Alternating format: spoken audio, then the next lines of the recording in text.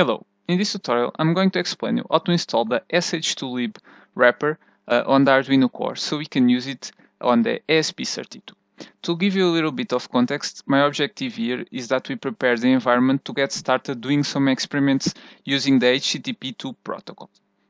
So, before we get started, we need a little bit of more context. So we are going to start by IDF. IDF is the lower level framework that can be used to program the ESP32. It's the official one from ESP32, the guys that do the ESP32 chip.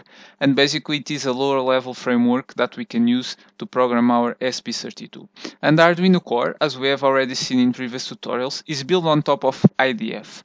And one interesting thing is that we can actually use APIs from IDF on the Arduino core. So, in the Arduino core, we have the higher level classes that we are used to use. So they are higher level abstraction to make our life easier when coding. But if we want, we can access to the lower level APIs of IDF, which gives us a lot more flexibility to access functionalities that are not yet abstracted in the Arduino core. But on the other hand, we need to look a little bit to lower level code. So it's not as trivial or as easy as using the Arduino constructs. So, and in IDF, if we want to play around with HTTP2, the easiest way is to use the ng-HTTP2 library, which is available as a component on the Arduino core, and it corresponds to an implementation of the HTTP2 algorithm. Note, however, that as far as I'm aware, this is a library that is independently maintained from IDF, and it is included as a submodule in IDF. So as far as I'm aware, this is being developed by another team. Either ways, the important thing to take in consideration here is that it is available and we can use it both in IDF and in the Arduino core. Nonetheless, ng-HTTP2 is really low level. So one thing that is interesting is that even in IDF, they created the wrapper on top of ng-HTTP2, which aims for people to get started faster using the HTTP2 features. So basically we have a ng-HTTP2, the lower level library if you want to use it, but then we have a nice wrapper in IDF that, although it's not so higher level as the Arduino, it kind of hides some of the complexity of ng-HTTP2. So, and in the next tutorials, in order to make our life easier, we are going to take advantage of this sh2lib wrapper that we are going to install on this tutorial. So I'm going to show you here basically. Sorry, going back, this is basically the main page of the project of the ng-HTTP2, and I really encourage you to take a look to understand a little bit more what this project is and what can be done with it. So moving on to IDF, this is the GitHub page of IDF. Sorry, it's not here, it's here. So, and in particular, this is the sh2lib library. As you can see here, basically it is part of an example of the examples from IDF, and it is part of an example on how to do an HTTP2 request. And basically this is an auxiliary wrapper that was built to help the people doing these requests, and it is used on the HTTP2 example from IDF. Nonetheless, this is good enough for us to do many of the basic stuff about doing HTTP2 GET requests. Nonetheless, take in consideration that this sh2lib wrapper, at the time I'm recording this, it doesn't have any feature regarding establishing an HTTP2 server. So all the features that are available here are for implementing an HTTP2 client. So basically we have these two files, sh2lib.c and sh2lib.h, and basically these are the files that will make our library on the Arduino core, on the Arduino side. Just to show you basically a little bit of how we can include and why we can include lower level stuff from IDF. Basically here we are in the GitHub page of the Arduino core, and as you can see here, under this directory, under this path, tools SDK include, we have a lot of lower level libraries that are from IDF, and you can see here the full list of stuff that we can use on our, of APIs that we can use on our Arduino code. And if we go back to where I was previously, basically the one that we are going to leverage is this NGHTTP.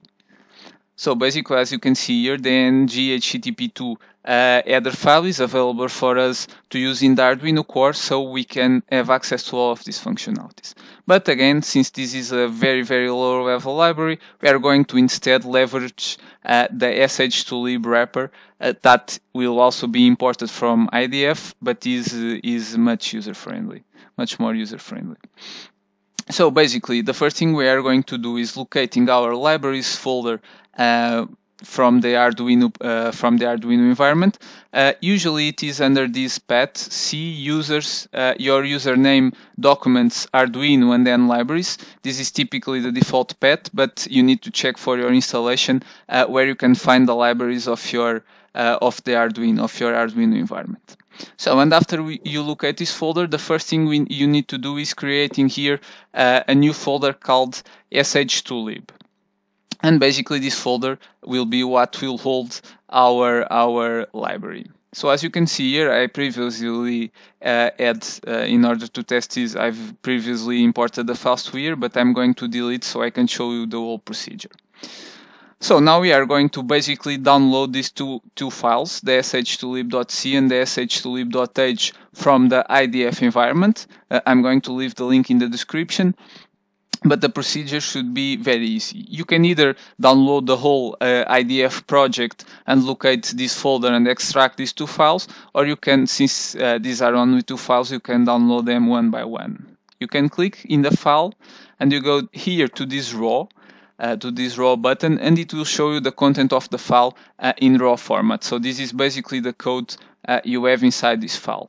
So you should click in Save As. Sorry, but my menu is in Portuguese, but you should right click and then select Save As, and then locate your previously created sh2lib folder under the Arduino folders directory and simply save here the file.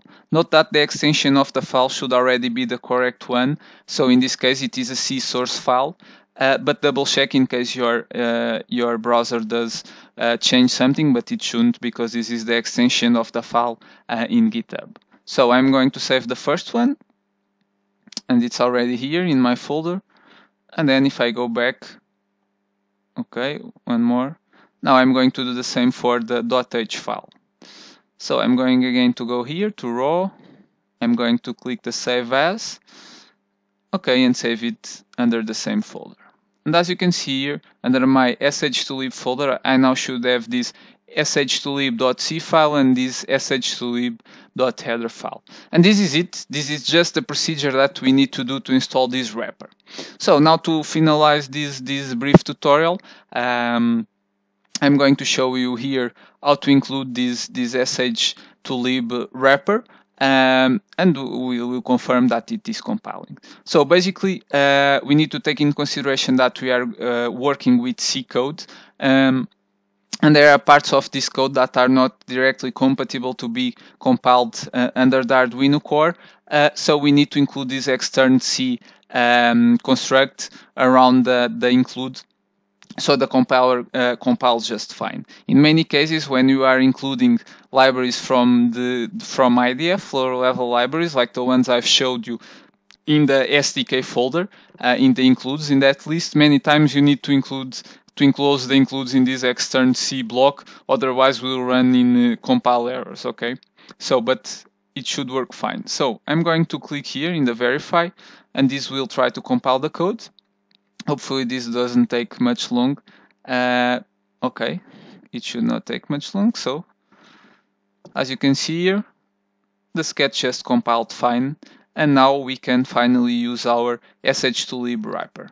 Obviously, let me finish by saying this sh2lib is an entry point for the ng-http2 libraries, which are obviously much more powerful because they pretty much let you access to a lot of http2 functionalities, whereas this sh2lib is much simpler and only exposes a very limited subset of functionalities.